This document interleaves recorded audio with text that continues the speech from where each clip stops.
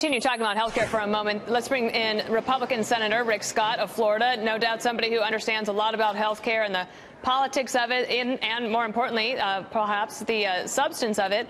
Senator Scott, where do you see this right now? Is President Trump looking to 2020 just a nod to reality that nothing could get done in the next 2 years in Congress? Well, let's think about it. It has to get through Nancy Pelosi. The Democrats want to ruin health care. They want Medicare for all. They want to ruin, first off, Medicare, and second, kill everybody's private insurance. What everybody ought to focus on is what everybody talks about and doesn't do. Get the costs down. I mean, why don't we just focus on costs? That's what, remember Obamacare was supposed to drive the average premium for a family down by $2,500? It did the opposite. Premiums are up, co-payments are up, deductibles are up. So I did a bill last Friday that said you're not going to be able to charge, if you're a drug company, you can't charge Americans more than you charge Europeans. That's pretty basic. When you go to a pharmacy, they should tell you what's going to cost you to pay out of pocket. But even with that would have to go through the Congress as well. So we just saw these numbers from Gallup today. These probably won't surprise you, but the anxiety about health care is quite high. Estimated last year that Americans borrowed $88 billion. 15 million were deferred purchasing for drugs, and 45% said a major health event could lead to bankruptcy for them. So that anxiety is really high. And take a listen to what Nancy Pelosi said earlier today. When the president has instructed his Department of Justice to just eliminate the Affordable Care Act, them's fighting words. I mean, them's fighting words. Martin Luther King said, of all the inequalities, the one that is the most inhumane is the inequality in access to health care because people can die. And the president seems oblivious to that. So I guess they're fighting words, but meanwhile, Americans are just so frustrated because nothing seems to be able to get done. Well, the inequality is when you know you should be able to get good health care at a reasonable price. What the Democrats keep doing is causing the price to go up. Why don't we focus on doing the things that's actually going to do something about the cost of health care? That's our problem. If what Democrats always do is, it's all about access. Well, what that has done is you can't afford it now.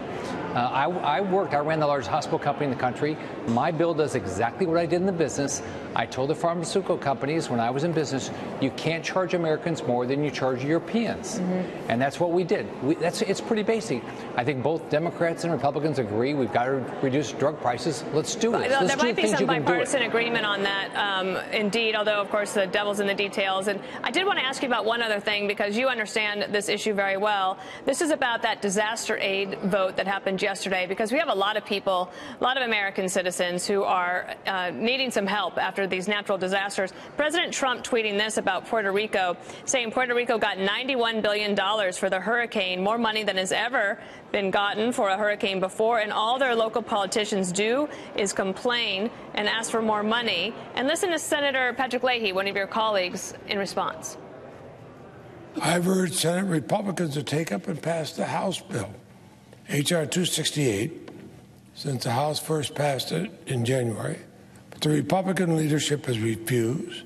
We cannot advance a bill that picks and chooses among Americans and says some Americans are lesser than others. Senator, do you think that there's enough money in this bill for Puerto Rico to rebuild? Well, they're all steps. I mean, it's what's shameful. Chuck Schumer killed a bill that would have $600 million in food nutrition supplement money for Puerto Rico. It's the first thing I talked about on the Senate floor after I became a senator. He killed that yesterday. Why don't we do what we know we can get done, that the president will sign, and then if we need to do more, let's keep doing more. But what they're doing, what the Democrats are doing, is you're playing politics. Now think about this for a second. After Hurricane Maria, did Chuck Schumer go to Puerto Rico 9 times? No, I did, and listened to them. What do they need? Did he open up relief centers in New York? No, I opened those up in Florida. So he says he cares about Puerto Rico, but if you look at his actions, he just stopped funding $600 million for Puerto Rico that they need. So where do you think this goes from here? Because there's Americans all across the country. That includes, of course, all of the citizens in Puerto Rico who need help. Where does this bill go from here? I'm very disappointed in Chuck Schumer that he's killing disaster relief. We need it in Florida, we need it in Georgia, we need it in South Carolina, we need it in North Carolina, and we need it in the Midwest now with the flooding we have, and California. And so Chuck Schumer is just playing politics with this. All right. Well, we'll see if you can kick them into gear up there in Washington, D.C. Senator Rick Scott of Florida, thank you.